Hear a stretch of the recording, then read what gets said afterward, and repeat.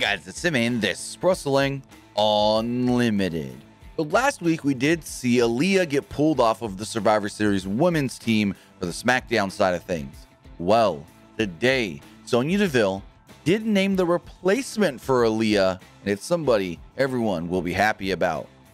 Sonya Deville tweeted the following: with Survivor Series fast approaching, I want to ensure each brand is represented by the best and brightest superstars.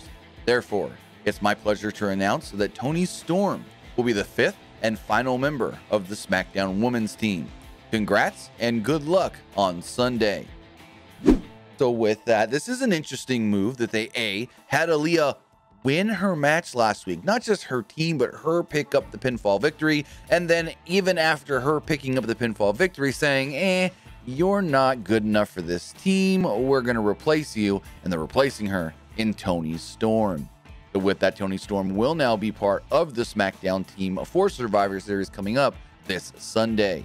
So with that, if we do hear anything else regarding Survivor Series coming up this Sunday in just a couple of days, we'll have it for you right here on Pro Wrestling Unlimited. But that's going to do it for this episode. Remember to comment below, like and share this video, like us on Facebook, Instagram, and Twitter, and subscribe right here on YouTube.